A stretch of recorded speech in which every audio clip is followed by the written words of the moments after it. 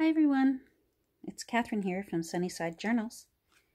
We're going to do a little make stuff with me today. This is actually going to be my first one that I've ever done. I've done flip-throughs and I've done thrift hauls, and I've never actually worked at my desk along with you guys before. And I was working on something this morning, and I was just so tickled with how it was turning out. And I thought, okay, I need to stop what I'm doing, set up my camera, and share this in case anyone else wants to do the same thing. Because I certainly haven't seen anything like it.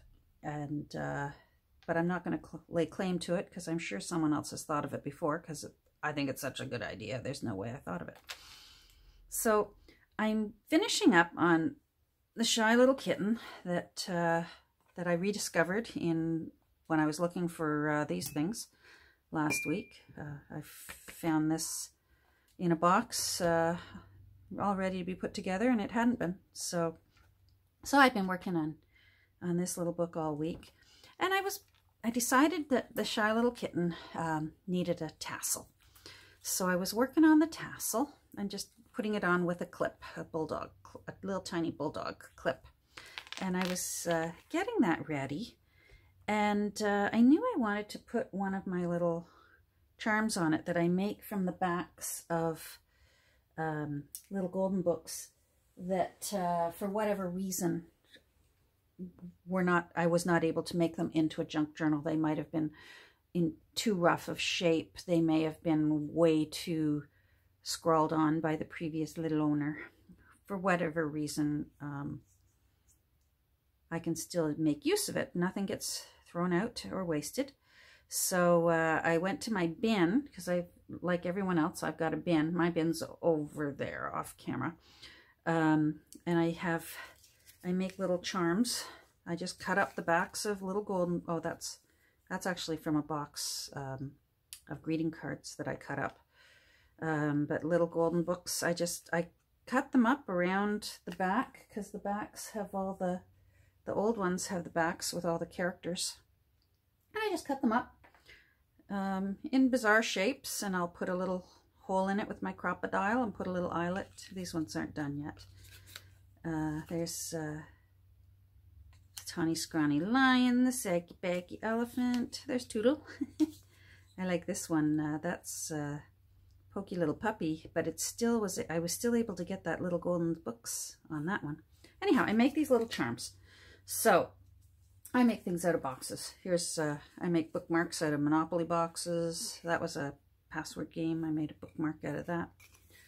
So I was as I was sitting here getting this ready, leaning over to find this little kitten charm to put on this tassel, I looked down into my recycling blue box, which I keep on my lower left-hand side here, nice and handy so I can just throw in as I need to. And I noticed that I had taken apart a little golden book at some point last week and just thrown it into the blue box. And it was laying in there, but it was laying in there down like this. And obviously this is one of the newer little golden books. The back is very different from these older ones that have that typical yellow with all the characters around the edge. There's another one. They change from time to time who's in it. There's Raggedy Ann, and there's the bears. Anyhow, I noticed this one laying there. I had cut it up. I'd used the insides. It was separate. And there's the front cover. I now know why I didn't use it. It was The Secret Life of Pets. And it's not particularly yet a classic, so I fussy cut some of the little critters out of it and that. But anyhow, I spotted the shy little kitten there. It caught my eye. And I thought, okay, hold on. Why was I pitching that out? I can make a little charm out of that. And sure enough, I did. Look how cute that is. Is that the cutest? I cut it up. It's really the back of the book. You can tell there. And put a little eyelet in it. And that's going to go, let me get that out of the way. That's going to go on that tassel. Right there, like that. I thought that was the cutest. So I got started on it. I got Shy Little Kitten done, and then I did the Little Red Hen. And then I got Scuffy the Tugboat done. And then I realized, you know what, this is such a fun idea and so easy. And maybe there's someone else out there who's got some little golden books that they're not necessarily going to make into a junk journal and isn't necessarily desirable for reuse. And that maybe you want to craft along with me. So let's get started and I'll show you how I've been doing it. You can see here I already got those few done that I showed you. But before and I'm not going to cut this apart, I'm going to get started on the ones that I've already got. But I just wanted to let you know, in case you didn't already know, you can get, now where did I put it? Because I wanted to share it with you. Oh, rats. It's gone. You can take the gold foil off your, oh, I'm so mad at myself. There it is. You can take the gold foil off your little golden book, all in one piece. If you didn't already know that, it's super easy. I didn't think of it. Someone else, some other wonderful creative junk journaler on YouTube thought of it and did a video on it that I watched eagerly, and sure enough, everything that she taught me works, and I can't remember who it is. So I give her credit out there. If I think of who it is, if you know who it is, write it down in my comments. Please let me know, or if it was you, please let me know that you're the one who thought of it, and so that I can give you credit for it, because I certainly didn't think of it, but it's a fabulous idea, and it's so easy. You just need your heat gun, or I use, I have a little portable blow hair dryer that I keep in my drawer here, and you just simply start heating up the gold foil. And you take your time. It takes a little bit at first to get that glue to start getting gummy again, but it will do it. And then I usually use this because it's nice and thin. And as it starts to curl up, just start giving it a little help. And just keep blowing on it with your blow dryer or your heat gun. And just keep lifting and lifting and lifting. I find that at first it feels like it's going slow. And you're thinking, this one's different. This one's not going to do it. Yeah, it will do it. Just be patient. Because once it really does start lifting, then all of a sudden it'll all peel off. And you will have yourself a perfect piece of little golden book spine foil. And not only that, it actually makes taking your book apart easier, because once you get that foil off, it exposes the area where the staples are, and you can get the staples out easily, and then you have a front and a back cover that are still in one nice piece, and you have all of your your two signatures papers still together. So it offers you a lot of options rather than just either slicing that spine off or else tearing it apart. It really, for a few minutes that it takes, gives you a bit more options, and you get the pretty gold foil that you can do something with inside the junk journal. And after all, that's what a little golden book is all about, is that gold spine. So there you go. Anyhow, so let's get making one of these charms. We'll do one of them. Well, we might as well just do this one here, the Tawny Scrawny Lion, because he's on his own and ready to go. So what I do is I have my cutting mat. I use a metal knife when I'm working with a blade. I like a box cutter when I'm working on most things at my desk here. They're inexpensive. I can get them at my Dollar Tree. I can snap off a new fresh blade easily and as I need it. And a fresh sharp blade, if you've never been told this before, let me be the one to tell you. I learned it in 9th grade. A sharp blade is safer than a dull blade. You're less likely to have your knife slide by accident and hopefully have less or no visits to the ER from your box cutter or your X-Acto knife slipping as you're cutting. And another thing is to cut lightly. You don't be trying to get it off all in one swipe. It's not going to happen. You're better off being patient and doing slice, slice, slice several times. You'll get a beautiful clean cut, and you'll do it without injury. So I'm going to find the edge of Tawny Scrawny Lion here. That's good. Hold that down. So I'm just going to go lightly.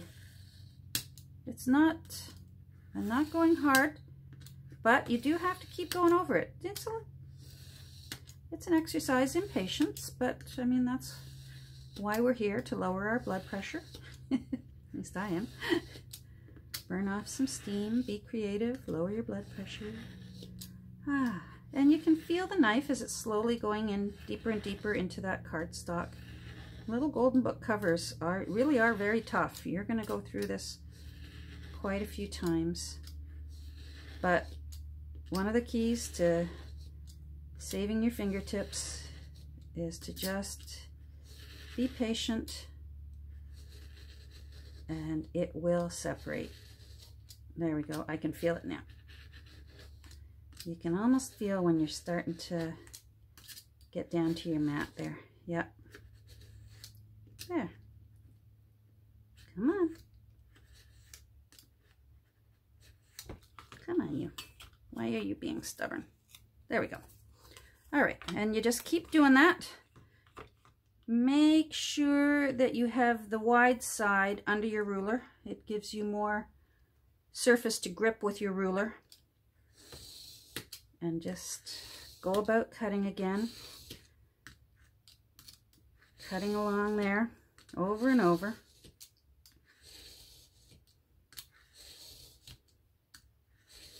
There we go. Okay.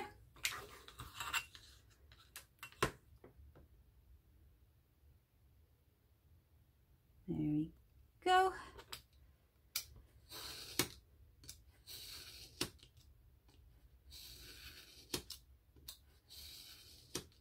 Perfect.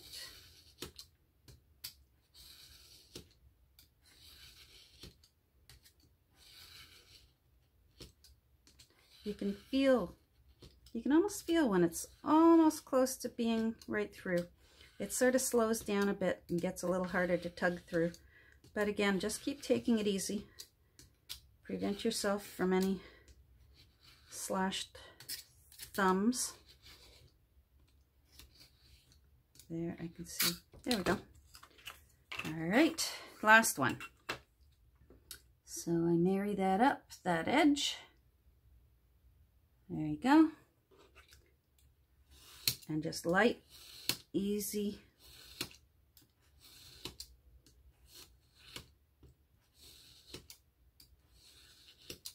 I know it seems kind of silly, and take up time, but boy, the finished result is so cute.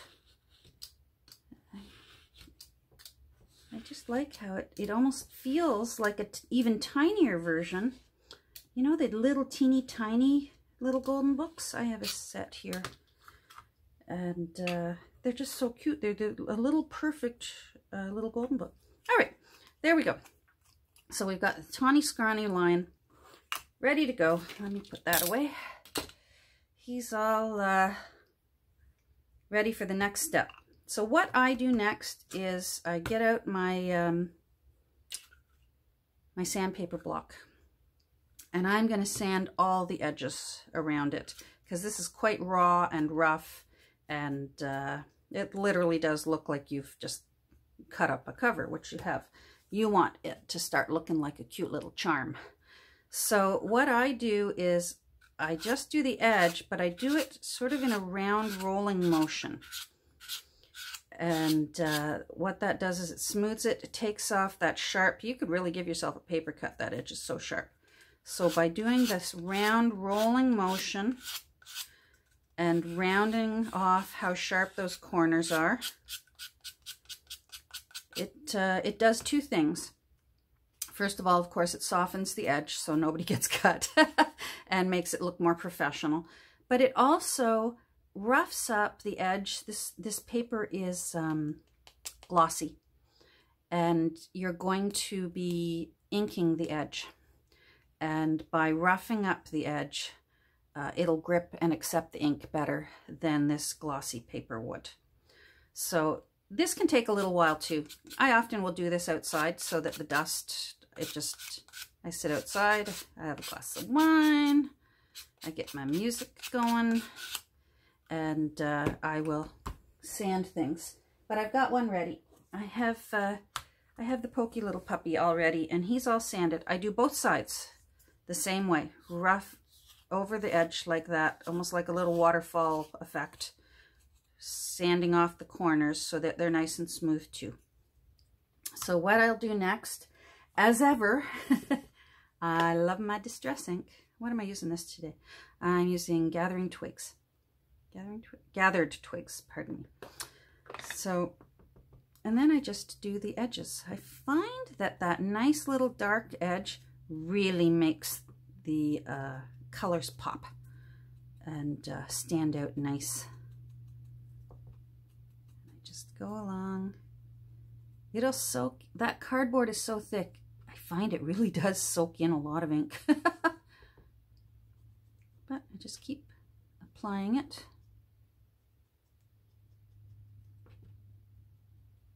There we go. Looks cute. And I do both sides.